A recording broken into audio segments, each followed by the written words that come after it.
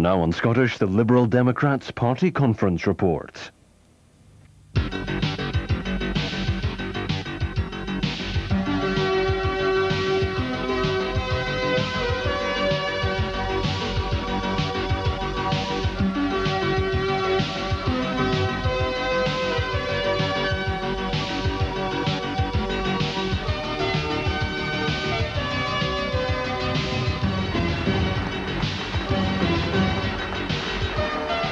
And if the press, and if the pundits, and if the people want an answer to the question as to whom I should most want to work with in a Scottish Parliament, it is simple, and it is this. It is more Liberal Democrats, and the more, the better. MP Jim Wallace, leader of Scotland's eternal political optimists, the Liberal Democrats, who spent the past few days at their annual conference in Inverness trying to convince the public and themselves that they can seize power in a Scottish Parliament without outside help. Well, an opinion poll today on the forthcoming elections told a different story, but more of that in a moment. In a conference that, despite the traditional cheerfulness of the Lib Dems, was low-key and sparsely attended, that longed-for new institution at Holyrood figured in almost every debate.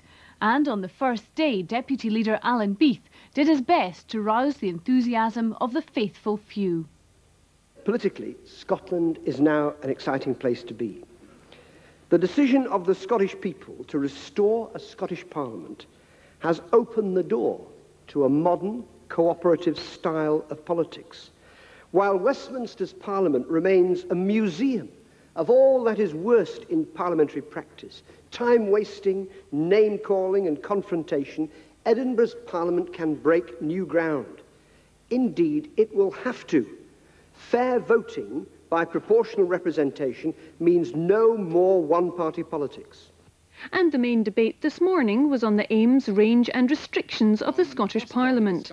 Critical of the government's decision to plump for Holyrood, the motion before the floor asked that all further decisions of public interest relating to the Parliament should be opened up to full public consultation, and urged that the Scotland Bill be amended to remove from the list of powers reserved for Westminster those which have traditionally been in the hands of the Scottish Office. The gloss is already coming off the referendum consensus, and Labour seem determined to plough their own furrow on the Scotland Bill. Take the Blairite spin doctors at the Labour conference who were suggesting that a parish council is all we deserve and a parish council is all we're going to get. Colleagues, I fundamentally disagree with that patronising assertion, and we must make sure that it's not a parish council we get, but a powerhouse parliament as laid down in the Scottish Constitutional Convention document. We're talking about an evolving institution, one that's going to develop over time, not one set in tablets of Aberdeen granite. And we'd therefore be far more sensible to put off this whole business of designing and building a new building in advance of the Parliament and leave it to the members of Parliament, cross-party discussion, exactly as happens at Westminster. How much more credit the Secretary of State would have got if he had said, after cross-party consultation, we are going to catch up with the backlog in school building maintenance before we build a Scottish Parliament building. The Parliament is going to start with no traditions, therefore let it start with some ideals.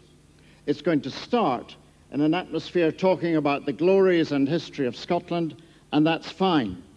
But yet our major cities contain some of the grimiest and dampest, crime and drug-ridden, poverty-gripped housing estates in Europe. And the Parliament must concentrate on these issues and provide a ray of hope to those in our country who've given up hope. Well, according to that new Mori poll, the Liberal Democrats are trailing far behind Labour and SNP in voting intentions for the Scottish Parliament, at 9% with the Tories, to Labour's 42% and the Nationalists' 36%. So will they go a-wooing, and who will the prospective marriage partner be? Bernard Ponsonby reports. With the general election behind them, the Liberal Democrats are looking ahead to next year's elections to the Scottish Parliament. The new proportional electoral system will mean that no one party will have an overall majority, raising the questions: who will the party deal with and on what terms? We will be policy-driven, not power-driven. We don't want to share power with anybody just for the sake of it. If we do go into an agreement in government with any other political party, it will be because that party can implement some of our manifesto commitments that are dear to our heart. If that doesn't happen, then we're not really interested in any kind of arrangement, partnership arrangement. The party's Treasury spokesman, Malcolm Bruce, fired an early warning in the coalition debate, ruling out cooperation with the SNP if they insisted in trying to engineer an independence referendum early in the life of the new Parliament. It's totally unacceptable, not just to us, but to the people of Scotland. What they're basically saying is, we don't accept your verdict, we're not even prepared to give it a try, we don't want it to work, we're advertising our intention not to make it work, and they don't really deserve to be involved in government if that's their intention, they're just wreckers. Others are more pragmatic, arguing if the SNP put aside the independence question, then cooperation should be possible on policy areas. They dropped that and actually looked at a realistic programme for the Scottish Parliament, which would result in us being able to implement some of our priorities on education and health and fighting crime. Then I think we would be able to work with the SNP on that basis. But it would obviously have to look at the agenda that they bring forward after the election. At a future date, the party will have to resolve whether or not it favours a formal coalition, where it would have seats in a future Scottish cabinet, or whether it will support a minority government on an issue-by-issue basis. Well, I think the first thing that Liberal Democrats have to say is that, we are driven by the policies and good government. We are not driven by power. So therefore, it's important to say that we may not be working directly and closely and joined together with any other party. In the run-up to the Scottish parliamentary elections, the Liberal Democrats will talk much about their independence. This weekend, they have been giving the impression of being prepared to deal with anyone, although in private, senior sources are saying they're most likely to deal with Labour. A Liberal Democrat-Labour coalition remains the most likely outcome of next year's elections. We'll be raising that with Jim Wallace in a moment. Probably the most contentious issue of the 3 days at Eden Court Theatre was never debated in public, and that was party policy on gender balance at the Holyrood Parliament. The leadership had tried to introduce a proposal to guarantee women places at the top of the candidates list. Aileen Clark followed the saga as it raged behind closed doors. Behind every successful political party is an army of dedicated women ready to don the party colours and keep the show on the road. But in the coffee bars and bars in Inverness this week, the topic of much debate was whether the Lib Dems should give women a helping hand to make sure more can shed their supporting role and head for the spotlight of a Scottish Parliament by being pushed further up the top-up lists. At the moment, we only have 2 women in the constituency seats and a whole load of males. If the constituency seats had chosen more women, then we wouldn't need to intervene at all. But if you have an inbuilt bias against women, you have to somehow correct that. There were real objections that the leadership was even considering this route in the light of recent developments. The real issue has always, for me, been the deal with Labour. We had to deliver on a deal that we did with Labour. We were honour-bound by it. Well, Labour have ripped up that agreement on 2 counts. They've reduced the number of MPs. They've not amended the Sex Discrimination Act. Both things they could have done. That deal's gone. We are no longer honour-bound, so the party is free to decide on its principles what it wants to do. And basically, the party was never happy with positive discrimination. And that was definitely echoed at this men-only table in Eden Court's restaurant. I would be delighted to see more women representing the Lib Dems in the Scottish Parliament or any other Parliament or council, but I believe a candidate is a candidate is a candidate. And from women too, much doubt and some reluctant support.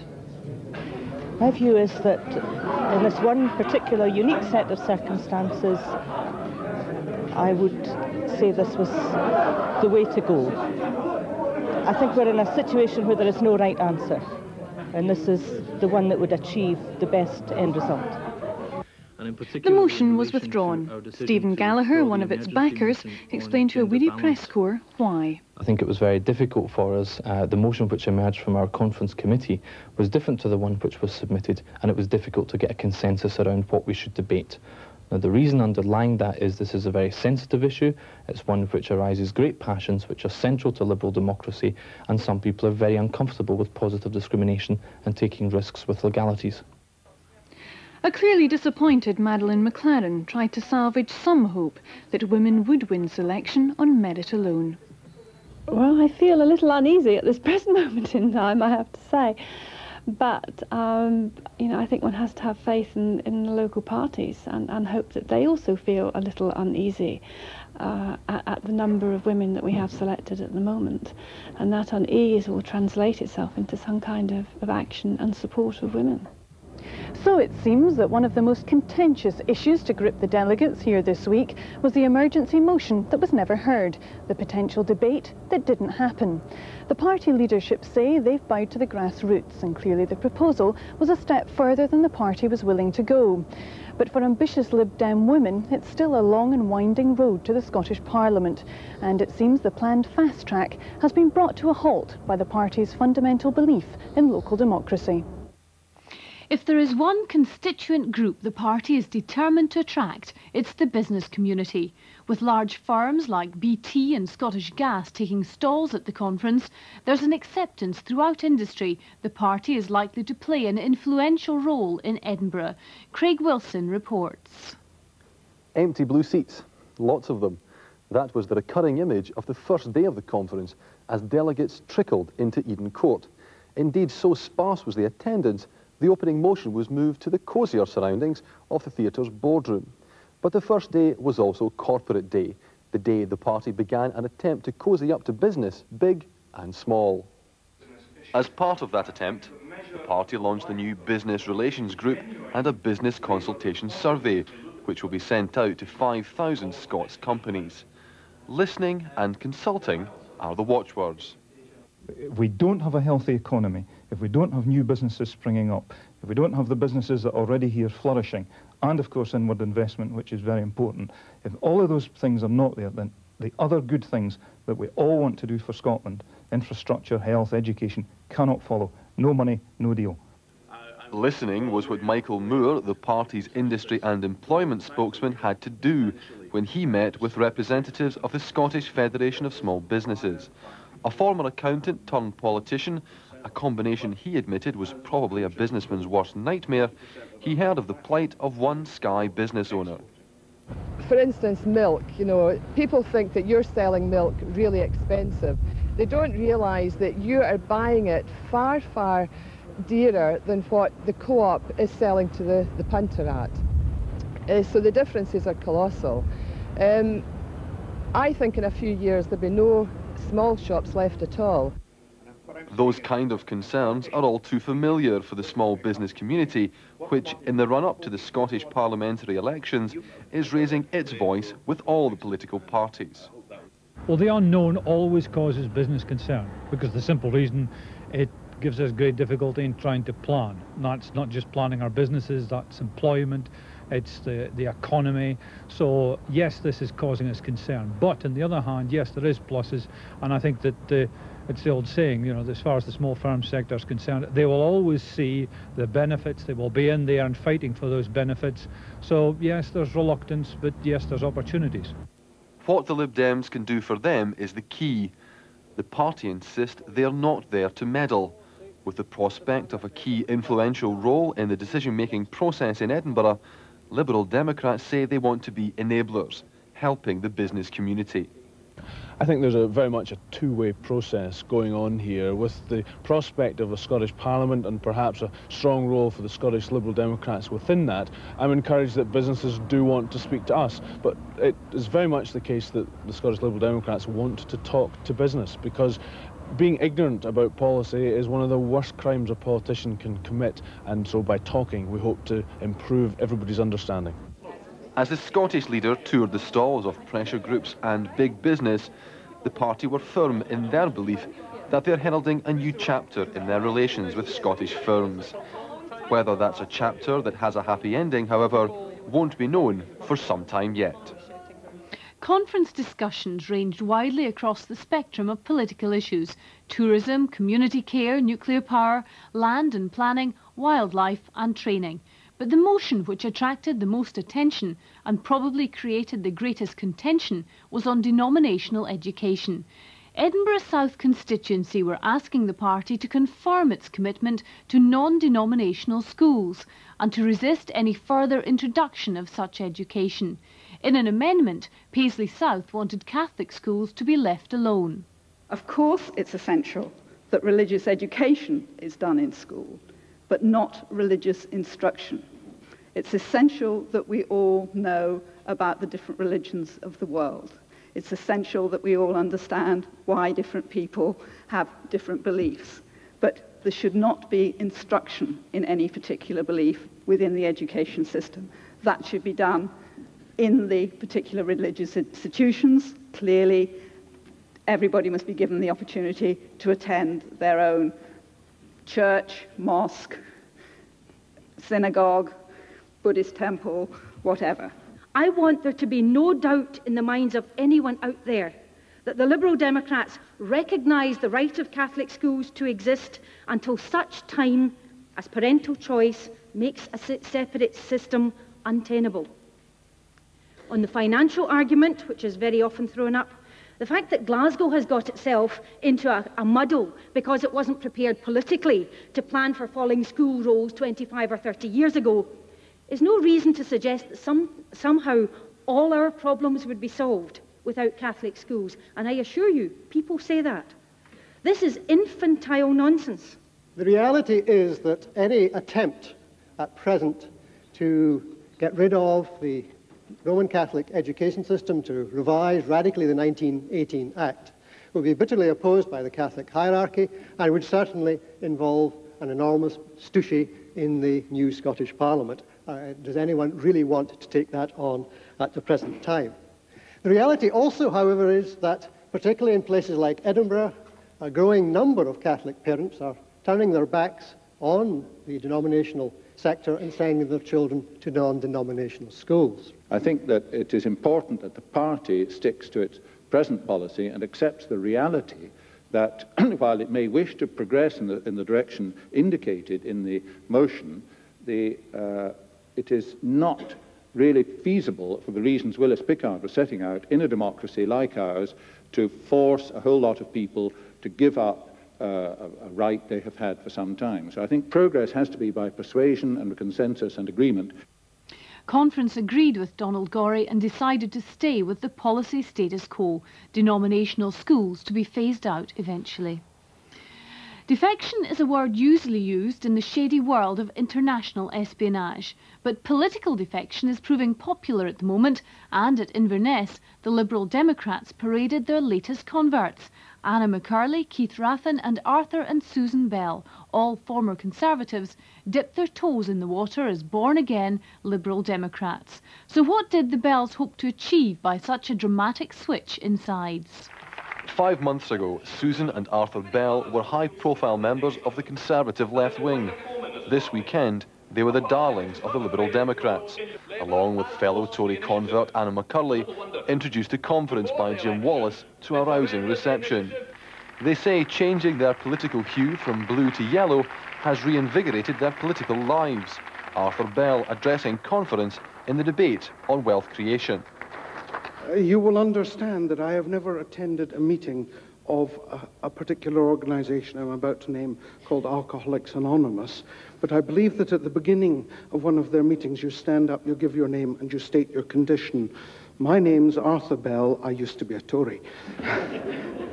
Describing the conference with a dig at former colleagues as the first they've attended in years where having a bus pass wasn't a prerequisite for entry, they insist they have no regrets about changing sides. There are many younger people here, there is a broader spread of opinion, and there appears to be a good sense of debate and involvement. The Tories tended to come along to be told what to think by government ministers, so there's a big change. There are a lot of exciting debates going on here, where real, perhaps sometimes uncomfortable issues are actually addressed, and the conflicts pertaining within these issues are aired as well, because you don't reach a good solution unless you know the pros and the cons of all the arguments. It's a held conference, it's full of activists rather than observers. How do you feel this overall attitude differs from the attitudes that ultimately force you to leave the Conservative Party? It's a more lively atmosphere altogether. Conservative Party, big machinery of government, answers come from the top down, you hear to hear. Motions, you know, it wasn't unusual to get the chairman saying, is there anyone against, at the end of a resolution. They were too simple. Here they're very complicated, and they are dealing with the issues that matter to people. What do you think people in the kind of position where you were a very high-profile member of the Conservative Party achieve by coming to join a party like the Liberal Democrats? Well, I think it's, somebody said to me it's a very brave move, and I said no, it's a move that hundreds of thousands of voters have already made. What I want to see is a strong free enterprise party within the Scottish Parliament, and I reckon that the Tories were not going to be that party because of their attitudes towards Scotland and towards Europe. They had written off any credibility that they had with the Scottish electors, and there is this whole new ballgame opening up, a very democratic ballgame too, and I believe that the Lib Dems have actually got a very strong role to play within that. So although the Tories may have been in power for 18 years, they were always the opposition in Scotland during my active political lifetime. So there's nothing new in that. But what is new is that I'm playing a role in, albeit a small party that is growing and growing very fast, that is coming up towards a new parliament that could end up by playing a very major role. Finally, the conference could be described as transitional, coming between last year's general election and referendum and next year's Scottish, local council and European elections. But transition or not, leader Jim Wallace still had to try to maintain the momentum gained by the party's electoral performance last May. As Craig Wilson discovered, he was upbeat, despite a conference some observers have dismissed as lacking true passion. Rousing wouldn't be the right word to describe the weekend the Liberal Democrats have had, though Jim Wallace tried his best to put his troops in fighting spirit when he delivered his keynote speech. If the art of political conferencing is to get through them without dropping any clangers which give the media and opponents an opportunity to capitalise, however, then it was an unfortunate few days. Rebuttal of plans for gender balance and a sparsely populated hall on day one were hardly PR victories, and the leader conceded they would have to look again at their opening day plans. It's a disappointment. I think we're going to have to look again at how we structure our conference timetable. I mean, I think if you're realistic about it, if you look at the sort of profile of our conference delegates, most of them are working, difficult to take time off work. They took an awful lot of time off work last year to fight elections. They know they're going to have to do the same again next year. And I think we've got to perhaps recognise that and also, you know, just rejig the timetable of the conference to take account of that. Alan Beath tried his best, but with the greatest will in the world, he's no Paddy Ashdown.